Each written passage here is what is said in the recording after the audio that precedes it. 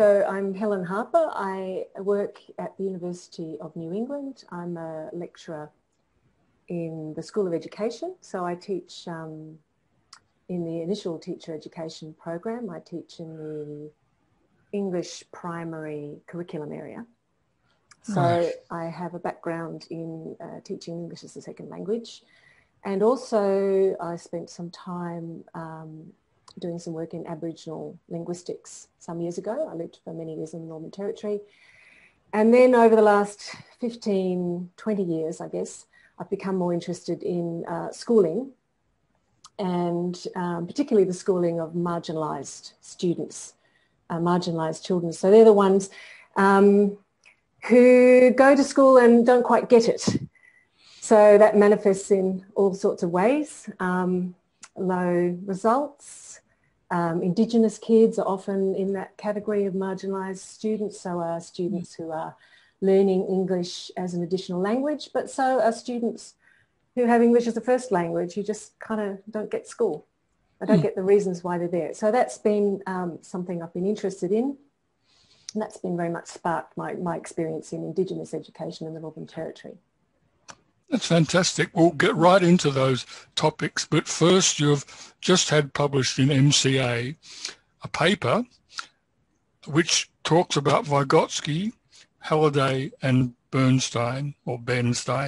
Now, I know Vygotsky, but I hear these names about Bernstein and Halliday, and I really have no idea who they are or why they're connected with Vygotsky. Could you tell us a bit about those three people to start with? Okay, here we go. So we wanted to, in this paper, we wanted to bring the three perspectives together. It's not an original thing to do. You'll see that right early on in the paper we cite Heleh Harper, who wrote a paper doing just that, published in 2005, and she spoke about them as exotropic theories. That is, they're different theories, they have different perspectives. So Vygotsky is a psychologist, Bernstein is an educational sociologist largely, and Halliday is a linguist. So we have those three areas of inquiry. The exotropic theories, in the sense, that's Heleh Harper's word, in that they intersect at important points, and she calls them logically permeable. So they align, even though they're talking about different areas. But what they all have as a sort of central point of interest is cultural systems. So with Vygotsky, we're looking at the notion of activity system. Bernstein talks about discourse. Bernstein's very annoying because he uses words in ways that nobody else uses them. But when he's talking about discourse, he's also talking about cultural systems. And Halliday uses the term context of culture.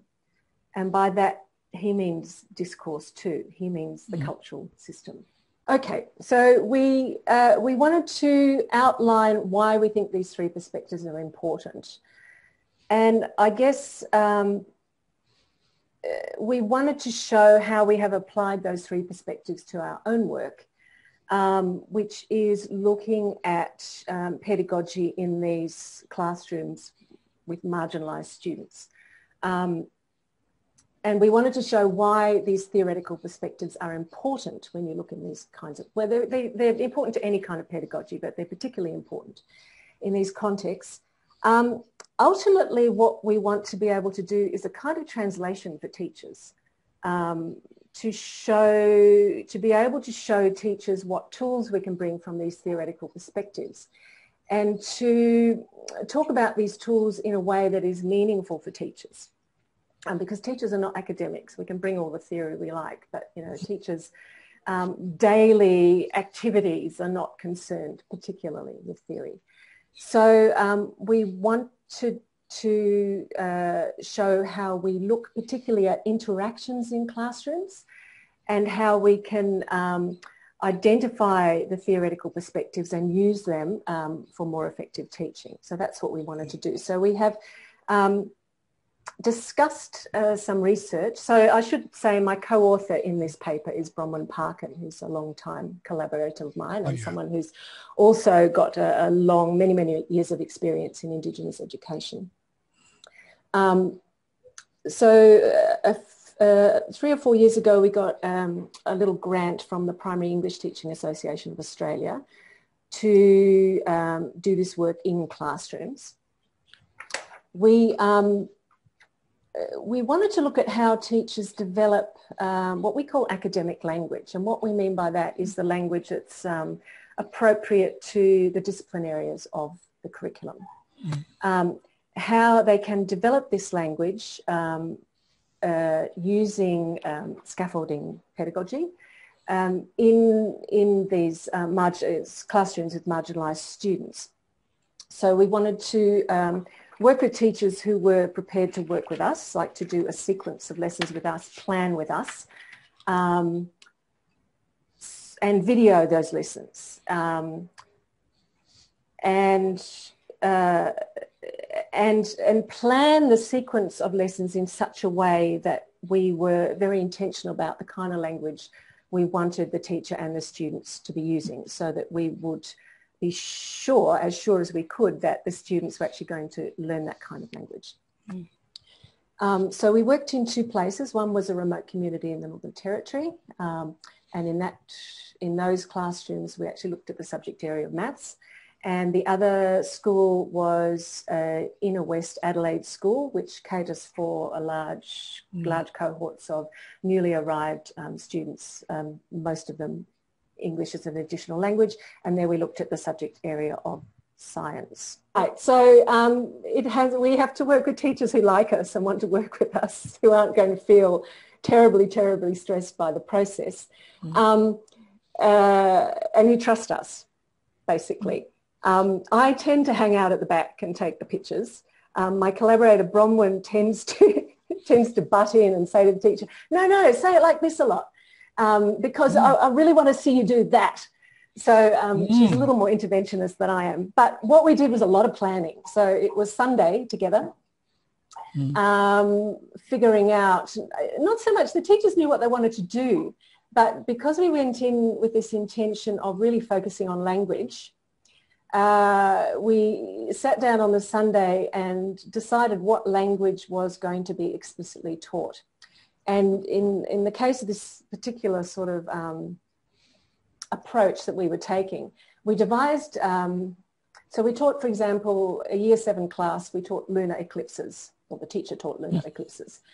So we devised an actual focus text before the teacher started teaching. And that text encapsulated the knowledge that the teacher wanted the students to know about lunar eclipses by the time they got to the end of the week. And that was part of a big, what we call a unit of work of, about the universe and the galaxy and other things. But in that week, they were focusing on lunar eclipses. Now, that focus text was not something that got given up front to the students. That focus text, we did a lot of work on it, on getting it right and knowing what was in it and knowing what the language was doing in it. But the focus text was something in the teacher's head. He actually had it on a paper beside him, so that as he built this knowledge through the various activities they did, through looking at animations, through building 3D models, through a whole lot of things, he just kept coming back and back and back to this language. It's like building in the mind. You've got a plan there and you build. Beautiful. That's actually a beautiful, I'll probably quote you on that, Andy. It's a beautiful way of talking about it. So a nice way, and one that teachers get when we do professional learning with them, and this comes from Jim Martin, who's a colleague of Halliday, who's a systemicist. He talks about powering up and powering down. So powering up is the language, it's the academic language, the discipline-specific language, it's the language of the complex grammatical structures that you want the kids to develop. You want them to be able to say that and be able to write that. That's where you want them to go. And powering down is our everyday common sense language. So, when we teach science, we tend to start with the hands-on and we tend to relate it to everyday experiences. We have this common sense language. Now, what happens particularly in education with low achieving kids in low socioeconomic low socioeconomic schools, in indigenous schools, is we stay powered down. We don't, we stay with the everyday common sense. We stay with what the kids bring into the classroom, because we don't really know often how to build this other language, and it seems like it's not part of the language the kids bring with them from home and they don't know how to do it, and we don't put the time into going there. So what we were very specifically doing with these teachers was saying, we want you to, as you introduce your video animation of the lunar eclipse, we want you to start, actually we want you to turn the sound off first. We don't want that narrative that's come from NASA or somewhere like that. We want teachers' words. And we want you to start very intentionally building this, this language that we've decided we're going to use. They can't just power straight up, because then it all gets too abstract and too hard. You've got to power down again. Jim Martin uses the term semantic wave. It goes up and down and up and down. Your lessons should have a semantic wave. So you explain, so a lunar eclipse occurs when the sun, the earth and the moon are in direct alignment. That was the words we wanted. So you look at the picture, well, you can see they're all in a row or they're all in a line. You could draw a line through there. So you explain like that. Now, when scientists talk, they want to sound authoritative. So let's say it like this. Let's say they are in direct alignment. Can everybody say that together? So this is the notion, I think it's a Vygotsky notion of, I think Wersch uses it, of ventriloquation. So we actually want to mouth this. We want to hear it coming out of their mouths. Everybody say that together. It doesn't matter they're year 7. Everybody say we want to hear direct alignment. So the next day when we come back, so we come back to the same material the next day, we do this again, and we say, okay, so what's happening here with the sun, the earth and the moon? The kid puts his hand up and says they're in a line. Yeah, and can anyone remember what was the term we used yesterday? Direct alignment. Okay, so you develop this orally. It's oral, but at the same time, and this is a kind of, it was one of those discoveries. I'm ashamed to say it was a discovery, because it actually was this profound thing we did, which we hadn't been doing, was as we developed this language orally, we developed also these class notes where we started to write this language up. But we, what we had been doing prior to thinking about it hard enough was we'd been writing the notes in a kind of haphazard way. And we realised that if we visually organised the notes so they represented the text which the students were eventually going to write, which was actually the text that was already in the teacher's head, then that was going to be a much more powerful tool to mediate the writing task that we were coming to. So as it goes on, there's this oral work, there's this development, you're building these concepts and you're building this text on notes. Then you're going to go to a class negotiated construction of that text, which the kids can already say. And at that point, so one of the tenets of this particular approach is that we don't divide the kids up into ability groups. The ZPD is a class ZPD. So in Australia, and the ZPD is understood in many different ways, but often it's interpreted as we've got to make the level of teaching appropriate to the different kids' levels. So what we do is we divide kids up into ability groups, and then you're the low achieving kids, you can do that lower level task, and you're the high achieving kids, you can do that high level task. So we don't do that because we don't want those lower achieving kids in a lower achieving task. We want them on the same task. So up till now, it's all the whole class building. We talk about shared knowledge or common knowledge. You want everybody to share this knowledge together. When we get to the writing task, that's where we can start to differentiate. And some of those students, the ones with low English, for example, will need to come and write that task as a collaboration with the teacher when they do their own writing. Some other students will go off and write something much more longer and more highly developed because they've done a bit of extra research. But they'll have that core text in what they're saying, but they can go off and really extend at that point, but not at the beginning of the teaching sequence. Now, in the course of that, we talked about it as a kind of a building metaphor. Now, I know that you use the scaffolding metaphor, Yes. and you would be aware that among people that are into Vygotsky, this is a controversial issue. People Yeah. are being accused of overusing or misusing this metaphor. So could you explain to us Yes. how you use the metaphor of scaffolding? Yes. So we don't object. I mean, yeah, we don't object to it. I think people don't like it because they think it's a rigid metaphor. It's something that suggests something which doesn't move, maybe something like that. But we see it's a process, first of all, scaffolding, and it's a dynamic process. So this is actually quite well written up in the Australian literature in particular. We can look at scaffolding at two levels. We often talk about the macro level and the micro level. The macro level also can be referred to as designed in scaffolding. That is your, it's like your teaching sequence. So what I've been explaining to you right now is we start here, we start in this oral way. We know where we're going. We've got a very clear idea of where we're going. And we have set the level of the task high for everybody. That is the scaffolding at the micro level. That teaching sequence then that we follow, it's not that it's inflexible.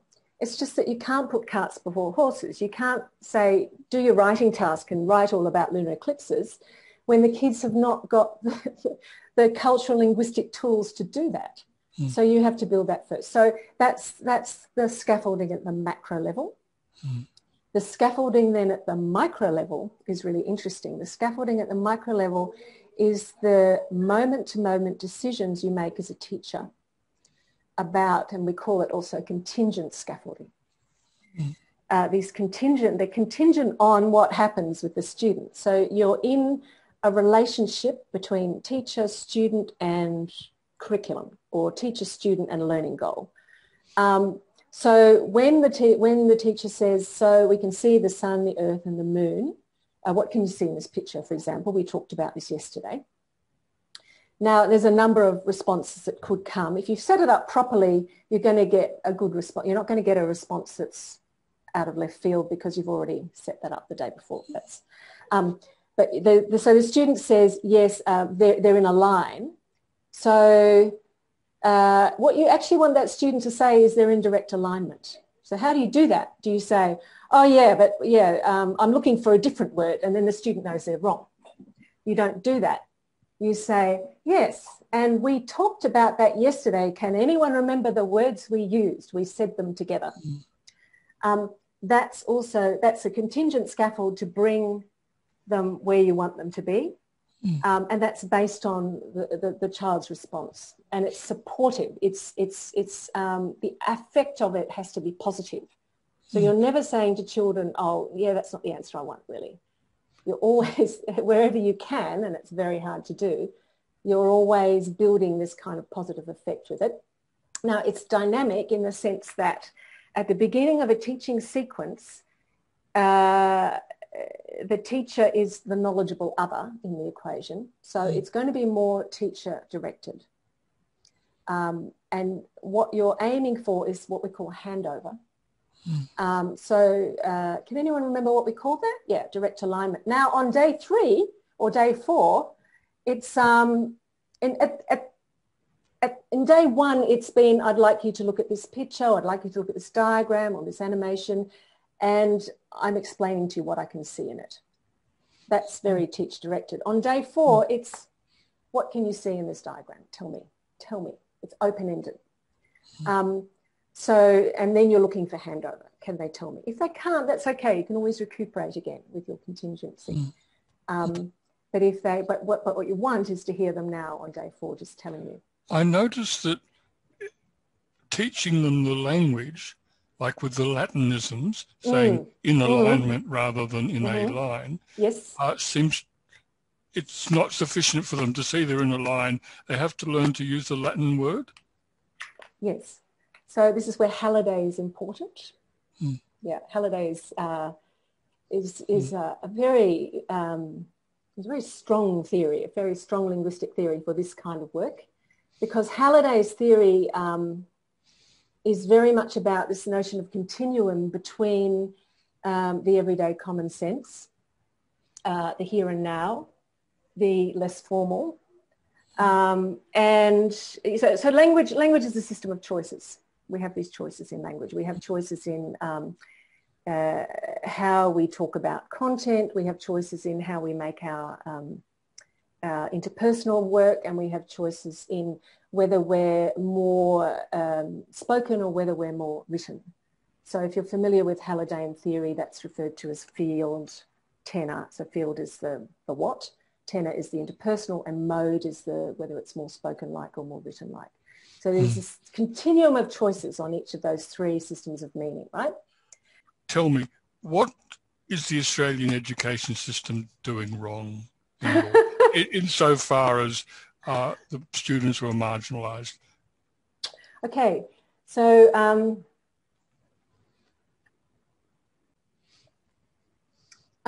so I've already mentioned one thing I think we're doing wrong, which is that we often assume that lower achieving kids need lower level tasks. Now, if you haven't got a good understanding of scaffolding as I've explained it, and if you haven't got those kind of pedagogic skills, then it's actually very difficult to keep everybody in the same task in your classroom. So those Vygotskian ideas are really, really important. They're absolutely essential. The Hallidayan idea of language is also very important because that helps us understand where we want to go with the language that we're teaching. Now, you might say not all teaching is about language, but in the Hallidayan philosophy, the language not only represents the knowledge, it also is the knowledge. So we can't really be a scientist unless we can talk like a scientist. Yeah. So that's that idea. So the Hallidayan theory tells us what language we need to teach, because it tells us about that continuum and where we want to go between the everyday common sense into the academic and discipline specific. One of the other things we get caught up with in Australia, and to some extent in other countries too, is the dichotomy between, or what's seen as a dichotomy between teacher-centred learning and student-centred learning. Now that's seen as a sort of an either or in many people's minds. So when we think of teacher-centred learning, we think of kind of old-fashioned sage on the stage, chalk and talk, you know, we have all these terms for it. Not very interesting, not engaging for students. And we often blame poor education results on these kind of very outdated, what's perceived to be outdated modes of teaching. Nobody wants to be like that, really, boring old teacher. What we think we want to be is more student-centred. So we want learning to be discovered by students, we want it to be exciting, we want lots of exploration, we want students to feel in charge of their own learning, to be empowered by their own learning, right? Now, it's really a false dichotomy. I mean, and if you think of, you know, I've been talking about the relationship between teacher-student curriculum, and I think, if I understand properly, the Russian word obучение, teaching, is teaching and learning, isn't it? It's one thing. Yeah. Okay. So it's in English we tie ourselves up in knots because we haven't got a word for it as one thing. We have to talk about teaching and learning all the time. But this notion of scaffolding that I've been describing is actually it's neither teacher-centred nor student-centred. It's dynamic. It's both, and it changes according to the need. So the dichotomy is a false one. Now, what Bernstein did was he said, look, there's actually it's not even a two-way dichotomy. He's drawn a diagram where we can see these four quadrants, and so there is an x-axis and a y-axis. And if you look at the diagram, what that creates then is these four sections. Now, the top half of the four quadrants, the top two, the top right and the top left, represent what I've just described. They represent on the right-hand side what we call traditional style pedagogies, which are teacher-centred, sage on the stage type things. And the left-hand side represents what we often call progressivist pedagogies, which is student-centred. And in both of those top quadrants, we are seeing we're seeing learning as an individual effort. So we're seeing that the child is kind of responsible for their own learning. So we're seeing if the teacher lectures the child and the child doesn't learn, that somehow the onus is on the child. I taught you, you didn't learn. But at the same time, when we go into the progressivist area, the progressivist quadrant, if I set up a lovely set of things for you to discover, I facilitate that. And you don't discover anything as a child. I set up a little kind of, we set up a scientific experiment. We make volcanoes out of, bicarb soda, and it's exciting and fun. And we're supposed to learn something out of that. But I don't tell you what it is you're supposed to learn, then you're no better off. And what happens is that the middle class kids know what they're supposed to learn because they know what the game is. And the marginalised kids come out going, I don't know what that was about. We had fun making the volcanoes, but I don't know anything about science from it. So the issue with progressivist education, what we also often call learner-centred education, is the curriculum is invisible. And that disadvantages indigenous and other kids. Yeah. So one of the issues in Australian education is we're all progressivists. When you present this diagram to teachers, they often get a bit defensive about it because they see themselves in that top left-hand quadrant. You say, it's problematic if you're setting kids up to fail all the time. So if we look at in our 4 quadrants, at the bottom 2 squares, the bottom 2 quadrants, this is the continuum from seeing learning as an individual effort to seeing learning as a collective enterprise.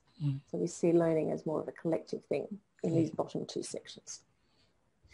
So now the teacher is also responsible for the learning. It's not all on the child. And the class, the whole group, is responsible for learning.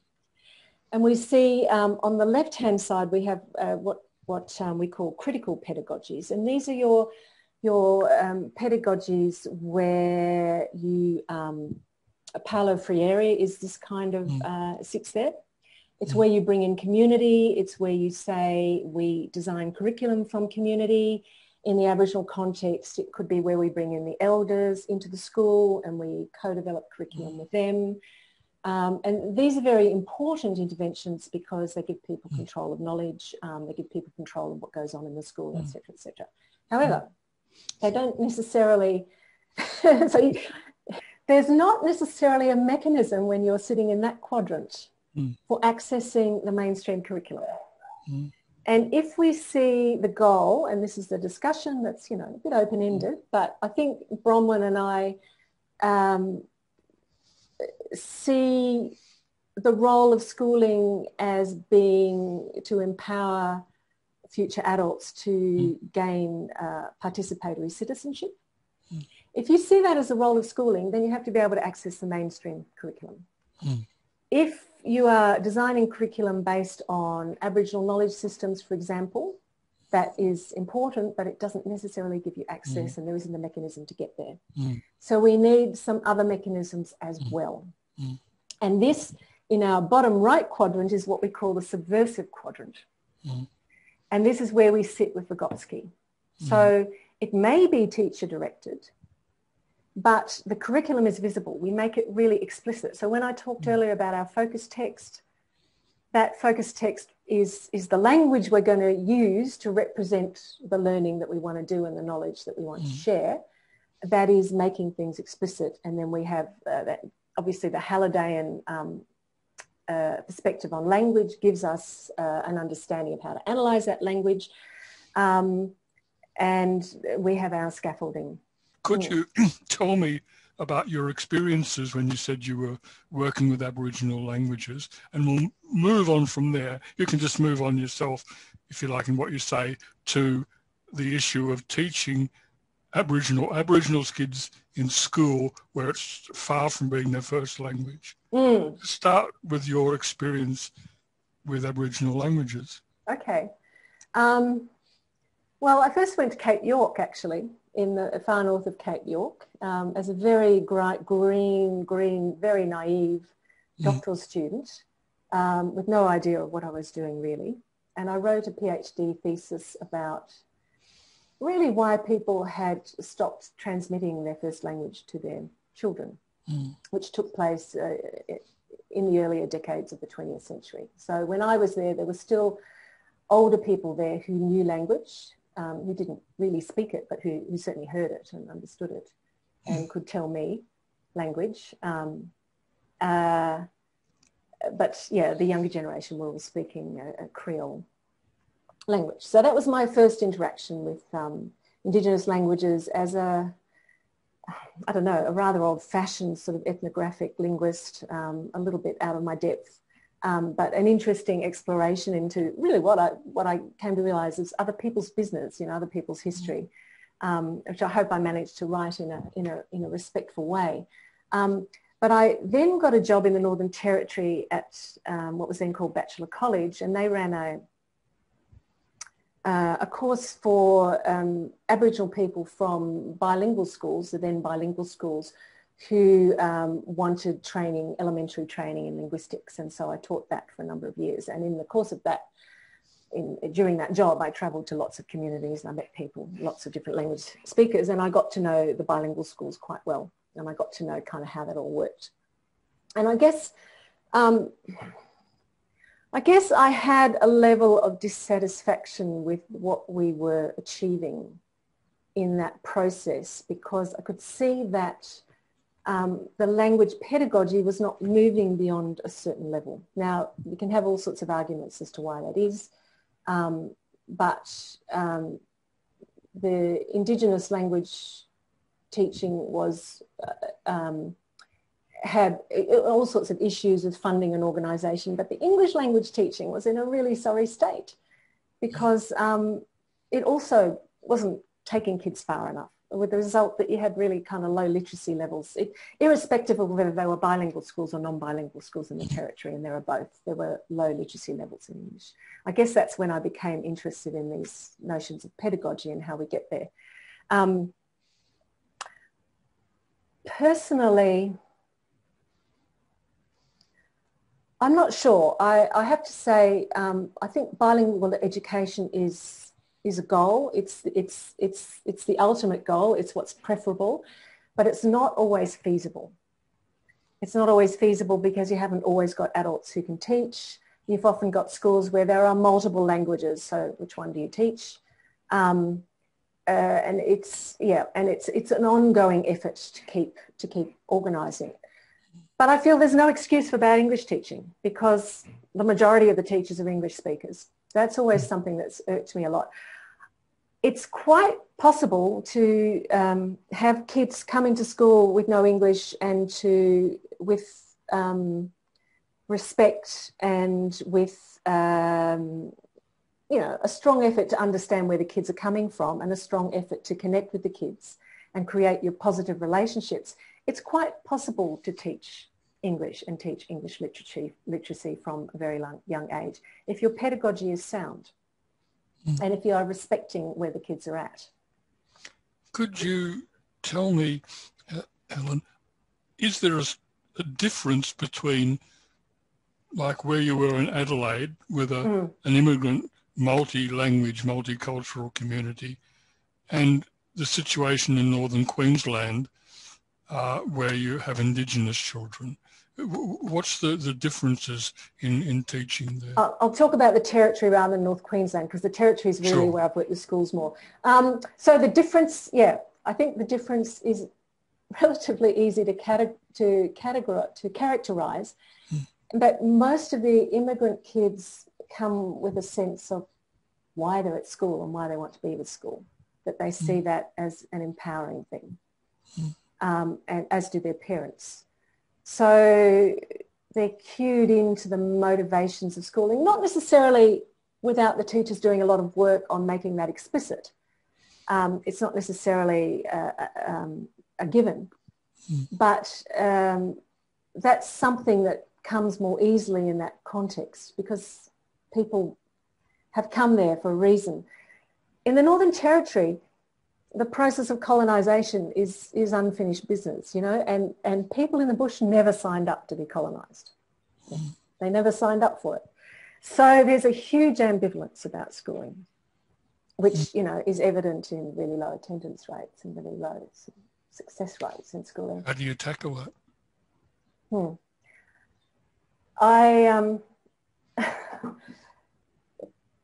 In Bronwyn and Mai's project has been to work with teachers in classrooms. So the tackling of the big picture tackling, which is about attendance and getting people to sign up for the project of schooling, and other things like, you know, making sure that kids have food in their belly and making sure they haven't got, you know, they can hear, setting up the classroom so that it's, you know, it's not too much background noise, and all of those issues are issues that most people want to tackle when they talk about Indigenous education.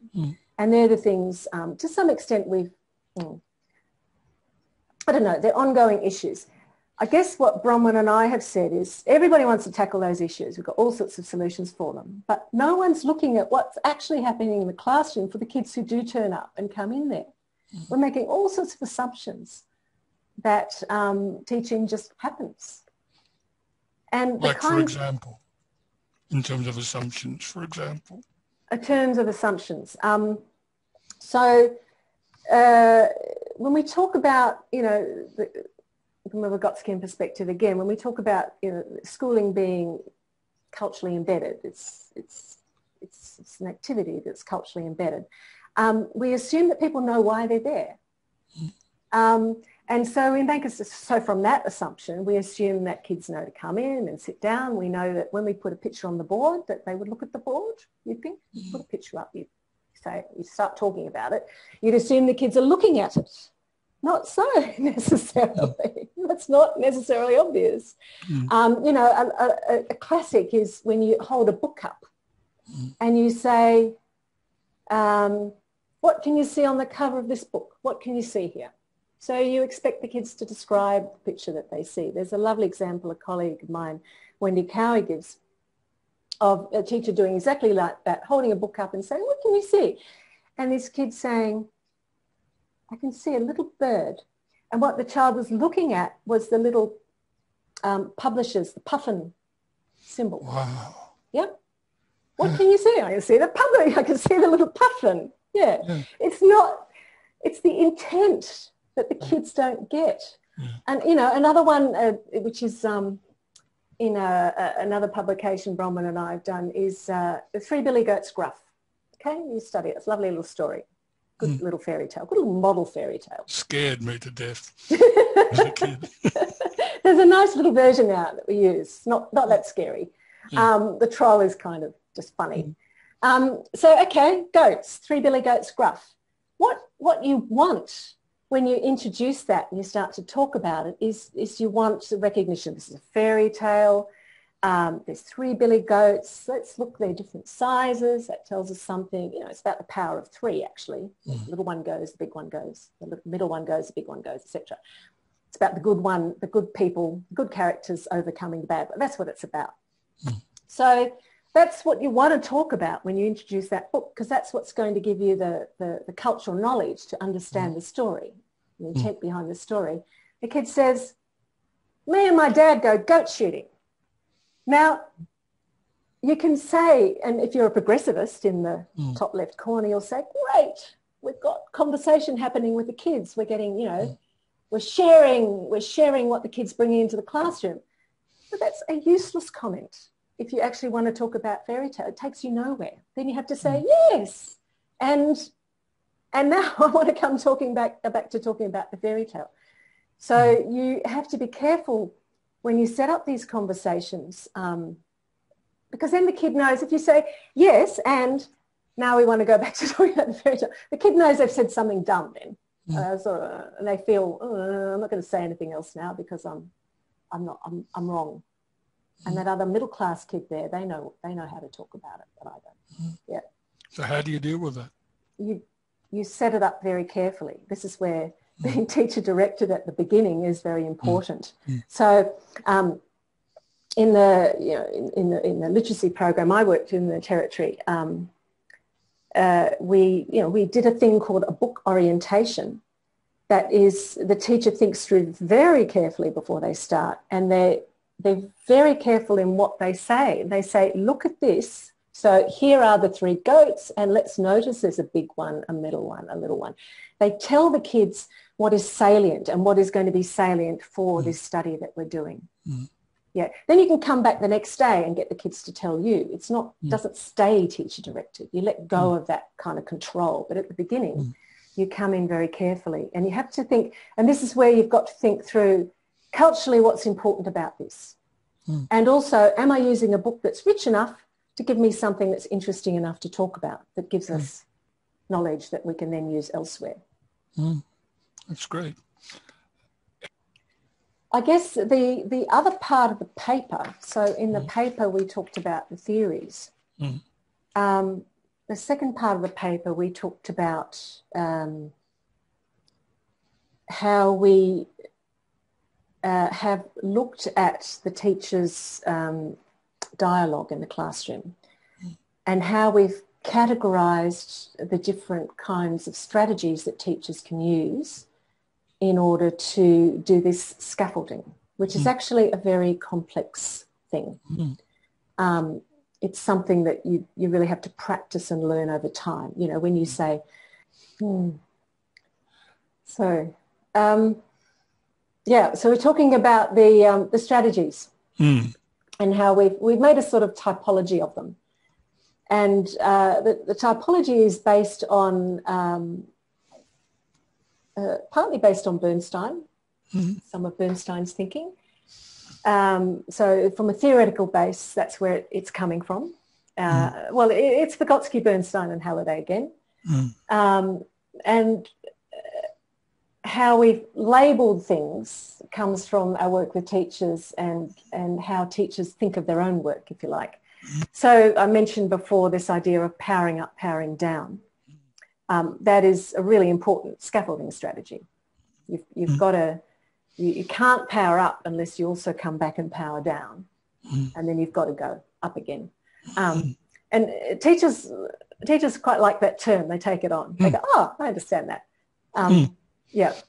There are three kind of, we call them 3 lenses, 3 ways you can cut the orange. You know, you cut an orange, it looks, you get that view, or you can cut it, you get that view, or you can cut it, you get that view, right?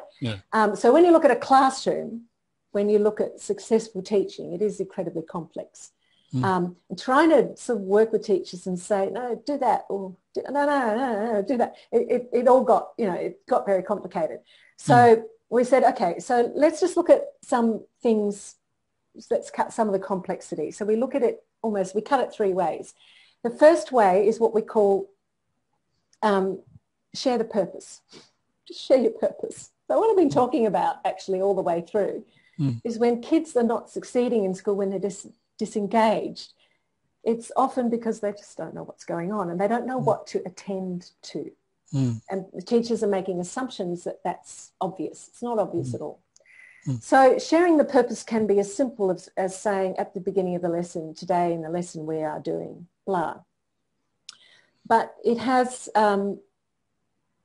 it involves other things also that teachers sometimes don't do, which is making sure that when you move from one activity to the next in the same lesson, you actually make explicit why this activity is now important for the next one.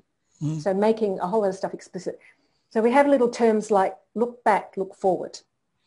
Tell them what you've done, tell them where you're going. Look back, look forward. Mark the boundary. So, you know, we do science in everyday terminology, everyday thinking, bringing our home language in. Let's now say, but we're thinking like scientists. So what kind of language do we have to use? And how do we want to think about this? How will we do a scientific explanation? So this boundary that goes between the everyday and the academic. focusing their attention, like I said before, what you actually want them to look at. So that's one lens, sharing your purpose. That one is relatively straightforward. Another lens we call sense making. This is making sure that everything you do actually makes sense to the students. I was in a secondary classroom in a boarding school in Darwin, a science class with Aboriginal kids from the bush, and the teacher used to put up these, he was trying to do the right thing. He would put up a PowerPoint with lots of words in it to say what the goals of the lesson were. And there were like, 8 goals, and they were all really wordy, and it would be on a PowerPoint. And these kids were like pretty disengaged. And then he would be talking about what they were doing in the lesson at the same time for quite some length. And I said to him, so research shows that we can't actually read the PowerPoint and listen to you at the same time. So make sure that if you're talking, then they're actually listening to you, and make sure if you want them to read that, that's what you're asking them to do. But don't assume they're reading that when you're talking. Often, I mentioned before, when we have diagrams, we're assuming the kids know what to look at in the diagram or the picture. But yeah, so what we call sense making, make sure that all your semiotic systems are aligning with each other, and that if you want them to be attentive to one semiotic system that you're using, then you're making sure their attention is directed to it and the words are right for it. And this is where our power up, power down is important too, that the powered up words are making sense, and they make sense when you power down. And moving between concrete and abstract. And then the last lens is what we call using classroom interactions for inclusion. And this is the whole notion of your contingent scaffolding. And this is coming back to the Perejavani. One of the important things that I've mentioned is that the interaction has to be positive. An interaction will not be, result in something that's learnable if the affect is not positive. So all of those questioning strategies where you're setting kids up to be correct, you're telling them what you want them to tell you first, and then you're applauding them for giving the right answer, you reconceptualize, you take it to a higher level, you come back to it, you see if they can do it again. All of that with younger students, with all students, often we talk about the class as we. So we're all included all the time. We have little strategies like that, which make the interactions positive. And I think perhaps that's where that notion of Perejavani comes in, but I'm not sure if I understand it. These are a sort of typology we've developed, and that's in the paper, so to help teachers think about what they do and bring it to their consciousness. Often they're already doing it. But bringing it to their consciousness helps them to do it better and control it and develop control over it, yes.